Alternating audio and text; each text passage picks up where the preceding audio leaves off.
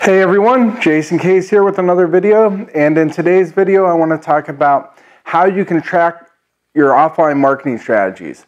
So offline marketing strategies are like direct mail, billboards, TV, radio, signs, whatever you're using to market your business offline. You still want to track those and know those numbers, just like I've talked about in many other videos. You got to know your numbers so you know what marketing strategies are working and what are not. So offline is a little bit trickier because you don't have the cookies, the data to follow these people around and run reports on them as easy. So I want to go over a few strategies that you can use to track these leads and know if you're generating a return on investment or if it's a strategy that you just do away with. So one way to do is use different phone numbers. So you can just use a specific phone number for that specific strategy. So if I'm going to send out like maybe postcards, then I use one phone number, and that's the only phone number that I'm using for that specific marketing strategy, and I don't use that phone number for any other marketing strategy. Then you just run your report on that marketing strategy and how many calls you got from that.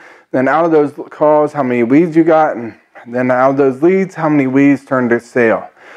You could also use like a different web address or a different subdomain.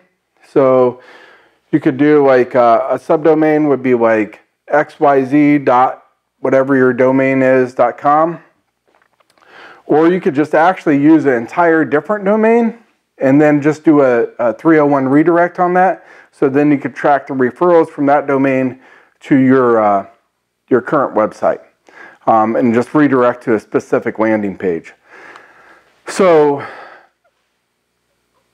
just if you're using a subdomain, make sure it's short to the point, because you don't want to have like a huge long URL or it'll impact your conversions. Yeah, those are, I mean, it's short and sweet, but using some strategies like that will help you track your numbers.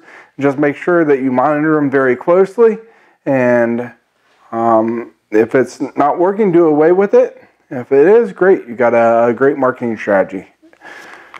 Hopefully you guys find this information useful. Take care everyone, and look forward to my video coming up tomorrow.